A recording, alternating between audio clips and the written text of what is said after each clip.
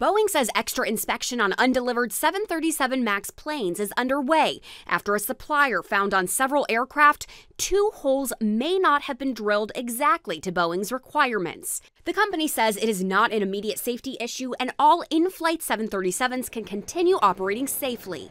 Boeing will do what it calls rework on 50 undelivered planes, meaning some airline orders may be slightly delayed.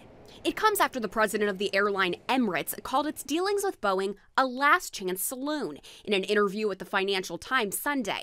United Airlines warned previously it may cancel some orders. Ryanair responded with support for Boeing in a recent earnings report. If United Airlines wants to delay or cancel any of their MAX Boeing 737 orders, Ryanair will be very happy to take them. Today, the FAA confirmed inspections on MAX 9s following the door plug blowout are nearly complete, with 94% of planes returned to service, but it will continue oversight of work in Renton.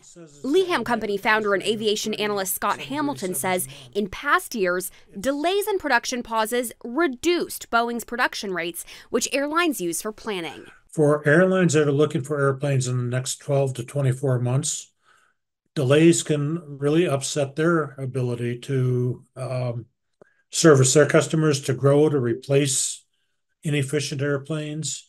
Leasing companies who lease airplanes to the airlines